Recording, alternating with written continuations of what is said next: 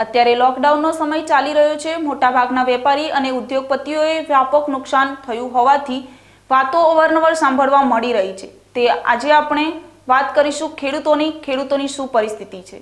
ધાનેરા તાલુકાના ધાખા ગામના ઓર્ગેનિક ખેતી કરતા એક ખેડૂતે લોકડાઉનના સમયમાં પણ શાકભાજી અને તરબૂચ ટેટીનું વેચાણ કરી સારી આવક મેળવી હોવાનો દાવો કર્યો છે। ધાખા ગામમાં હરદાનભાઈ પટેલે પોતાના ખેતરમાં રોકડિયા પાકની વાવણી છેલ્લા 3 વર્ષથી કરી રહ્યા છે।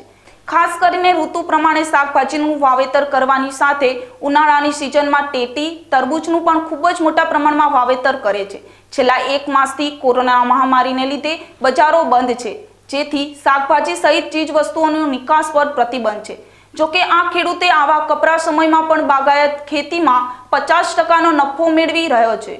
ખેત પેદાશની મૂળ વાત કરવામાં આવે તો પાક ઝડપથી પેદા થાય તે માટે કેટલાક ખેડૂતોએ દવા અને રાસાયણિક ખાતરોનો ઉપયોગ મોટા પ્રમાણમાં કરતા હોય છે અને બજારમાં દવા અને રાસાયણિક ખાતરોનો ભાવ પણ વધારે હોય છે। ત્યારે હરદાનભાઈ પોતાના ખેતરમાં ખાતર તેમજ દવા જાતે જ દેશી ગાયના મૂળમૂત્રમાંથી બનાવી ખેતીમાં ઉપયોગ કરે છે, જેથી બજારમાં મળતી મોંઘા ભાવની દવા અને ખાતરના ખર્ચની બચત થાય છે। જેથી આ ખેડૂતના ઘર સુધી વેપારી દુકાનદાર આવીને શાકભાજી તેમજ તરબૂચ ટેટીની ખરીદી કરતા હોય છે।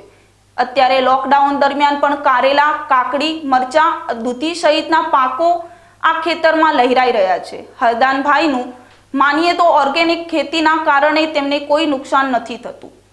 છેલ્લા 1 માસથી તમામ બજારો બંધ છે।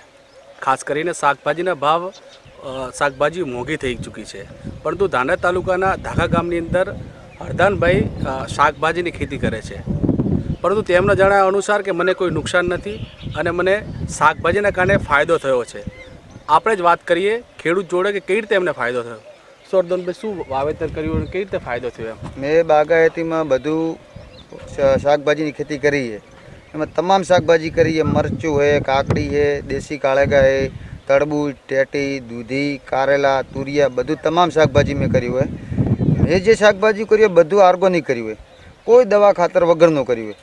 એમાં મને મોટો ફાયદો એ થયો કે માલ ઝડપથી પાકતો નથી, ધીરે ધીરે પાકે। જેમ પાકે એમાં આપણે વેચે તો આપણે નુકસાન આવતું નથી અને મારા માલમાં મને જરા પણ નુકસાન નથી આવ્યું।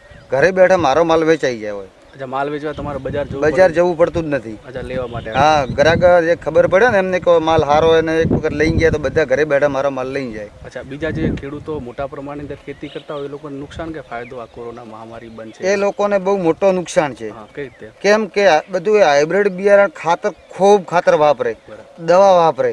એ દવાથી ખાતરથી પાકે એટલે માલ એનું જાળવી નહીં રાખતું, તરત બગડી જાય માલ, એનો પાકેલો માલ। ભાવની વાત કરીએ તો ભાવીને તળિયે આવેલા નીચે લોકડાઉનને લીધે માલ બહાર ટ્રાન્સપોર્ટ નથી થતો।